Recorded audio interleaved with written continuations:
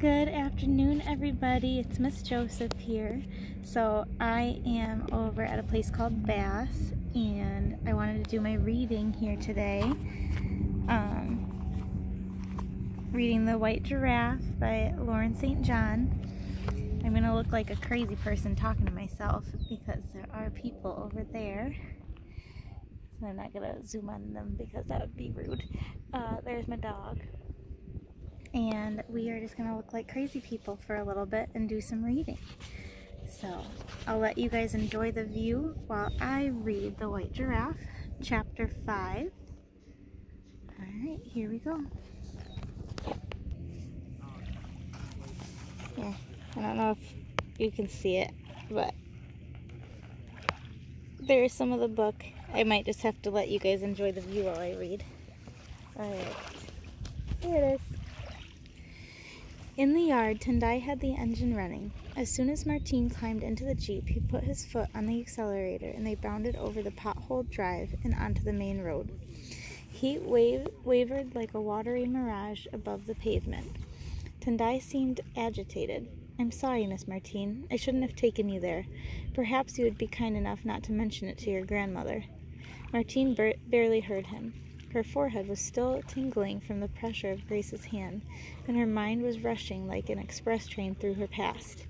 She was trying to remember something, anything, that would explain what had just happened. But what did Grace mean about my mom? Did she ever live in Salbona? "Please," begged Tendai, "those things you must ask your grandmother." He drove on in silence for a few minutes before turning right onto a sandy road lined with a high wire fence. Arcing over the entrance and supported by two white pillars was a black wooden sign etched with the words Salbona Game Reserve. The Jeep stopped and Tendai pointed out of the window. "Can you see the buffalo?" Martine dragged herself reluctantly back to the present. She squinted into the sun, but could not see anything except an endless expanse of trees, dusty shrubs, and grass, sprawling under an electric blue sky. On the horizon was a range of mauve mountains. A black eagle circled lazily overhead. "No," she sighed. "I can't." "Don't look through the bush," instructed Tendai. "Look into the bush." Martine did, and gradually the shrubs resolved themselves into the muscular black hides of around 30 buffalo. She could make out the curved horns and intense faces between the trees. Then she spotted the bull elephant. He was standing under an umbrella tree, his curved tusks and gray bulk almost completely camouflaged. Like the buffalo, he seemed as ancient as the land itself, but even from 300 yards away, his deadly power was apparent. On to the next page. Martine stared at him in awe. She was beginning to feel overwhelmed by all she had seen and heard since leaving the airport. "Wow," she said at last. "He's huge and so still. I've only ever seen wild animals on television. What else do you have here?" 12 other elephants, Tendai recited proudly. 8 ostriches, 150 springboks, 10 wildebeests, 18 kudus, 20 zebras, 6 lions, 4 leopards, 7 warthogs, a couple of troops of baboons, a few waterbucks, and, He stopped. "That's all." "And what? You were going to say something else." "It's nothing," Tendai said. "The local tribes believe that a white giraffe has come to Salbona.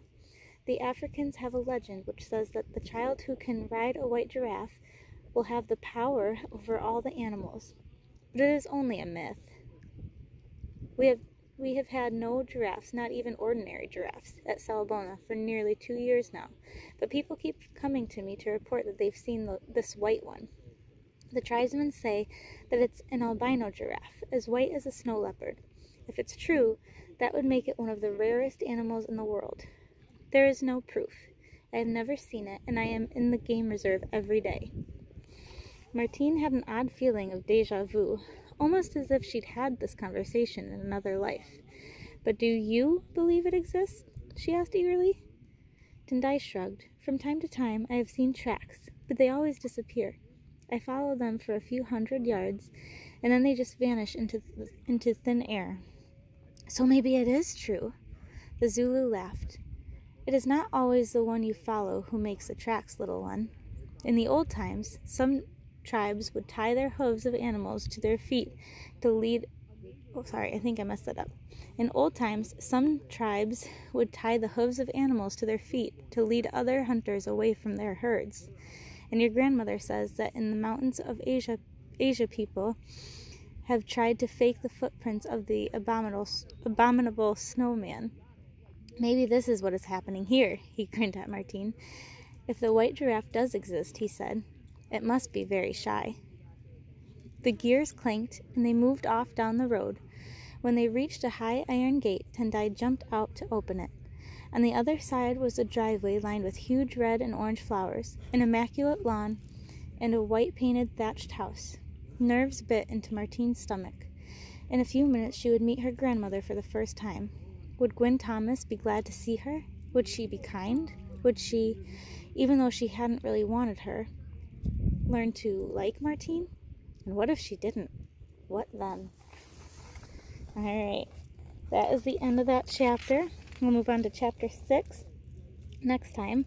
My dog is currently trying to get into my backpack to get those treats. So I'm going to have to stop her in just a second. I hope you guys have a great day, and I will read chapter 6 soon. Alright, bye guys.